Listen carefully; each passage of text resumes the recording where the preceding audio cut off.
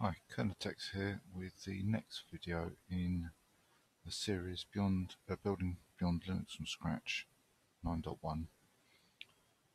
So we've reached a stage where we've got a graphical environment and a graphical browser, which makes things a lot easier for us, copying and pasting commands easier, and also makes things more accurate, less likely to type things in incorrectly, and also probably a bit more accurate in terms of copying and pasting from the text browser, because that was quite difficult to read and know where commands ended without reading carefully what was on the screen. So I've booted into the GUI and got a browser up. There's just a couple of little things I want to show you before I actually carry on building packages. The first thing is something when we got the graphical environment up and running. We did something called, or typed in a command called glxinfo to show that the graphics subsystem was working, and we had things like DRI working. I think it's something like grep dr. In capitals, sorry, dr. Yeah, DRI, there it is. So it shows that it's working and how it's what hardware it's using and so on. Now there was a companion program called GLX Gears, which actually runs a little graphical tool, and it's also quite useful because it can show that the performance of the graphics subsystem is up to scratch, basically, that it's running correctly and not running too slowly. What you can do, it's got, well, as you can see there with the help, it's got its own info page which gives you stuff, and it actually runs after it's produced this information. So if I just scroll back, you can see it gives some basic stuff about the GL subsystem.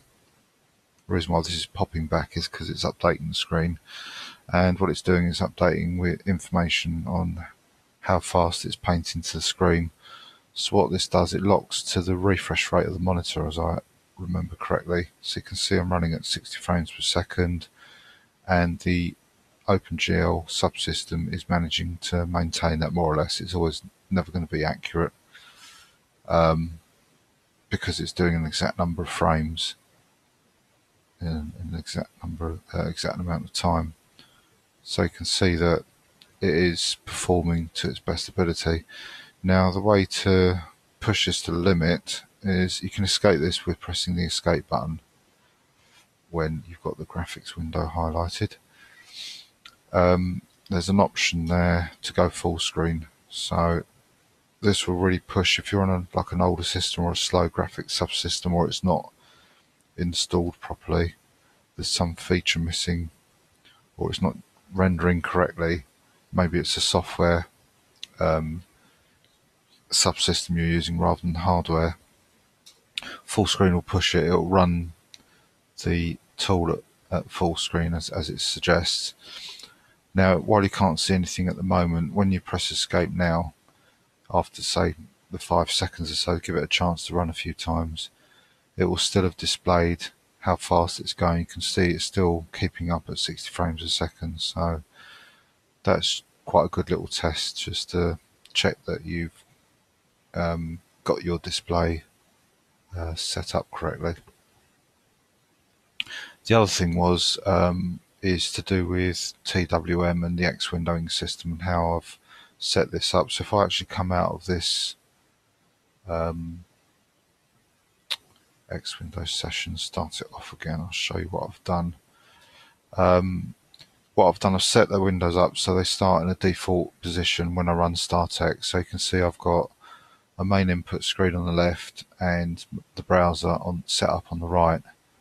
And what I've done, I've modified the startup, so I've still got the same 3 windows. So this is now the login window, but I've hidden it behind the browser just so that I don't accidentally quit from the X window session. This terminal here is the second main terminal that appeared before when we started up TWM and started up Xorg.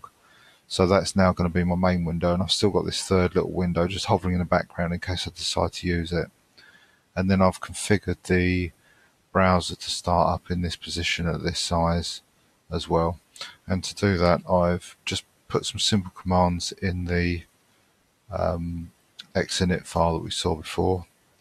So if I go to that now, so it's in etc x11 app defaults xinit rc. Use sudo to edit it, obviously. It's a system file. Okay. What's happened there?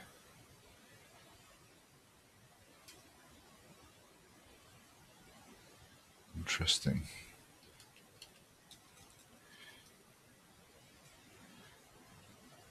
Oh, of course. Half asleep. Let's give it a command to run. So VI. So what I've done, there's the X clock that I've disabled. It's up to you if you want that shown or not. If I left that up, it'll be in the background anyway because I've got the browser covering that area of the screen. These two next ones, as you saw before, you can turn off the like the blanking on the screen and the screensaver.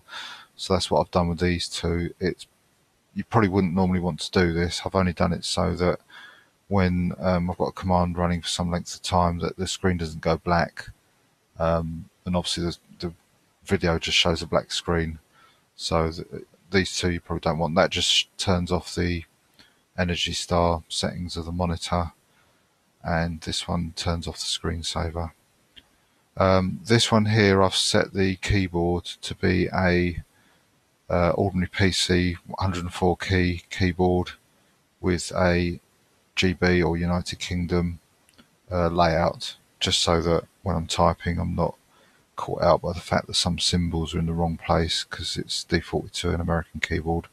So you may want to add that if you've got a different keyboard, a different language keyboard. And then these two here, these are the two terminals. This last one is the login terminal, so that's the one I've made tiny. It's only 10 by 10 characters across, 10 lines down, and you can see I've stuck it in the corner, 1800 pixels across, 850 pixels down on the full HD screen, which is why I've used those sorts of numbers. Obviously, if your screen's bigger or smaller, you'll want to adjust them. The third little window, that I've just kept that the same, but just stuck it roughly in the middle of the screen at the bottom. And then my main console that I'll be using, the main terminal that I'll be using, I've maximized it to 80 by 43, and this FS switch means font size, so I've set a font size of 15. So obviously, depending on what you set, that will depend on how many lines and how far across the 80 columns appears on the screen. But so I've just done a bit of tinkering to get that. And lastly, I start Falcon off and put it into the background as well. Falcon just remembers the last geometry that it was used with. So when you press Control Q to quit, or you use the menu to quit, it just remembers where it was last time. So you don't need to set any.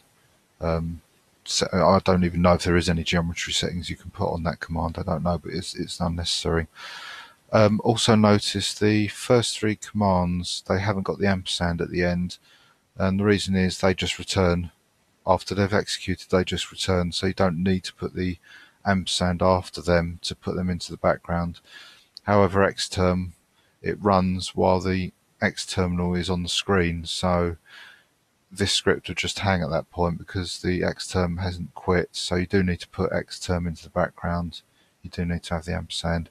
Same with Falcon, you need to put that in the background as well, because it will just pause the script while Falcon is running, and it would only carry on with the script once you quit Falcon. So you do need to put that into the background. The exact one doesn't need one at all. So that's just some little changes, just so that every time I quit the session with the hidden wrong cursor, with the hidden login xterm, I can just start up X Windows again, and it just puts everything back to where I want it. So it's just some defaults for me, just for convenience.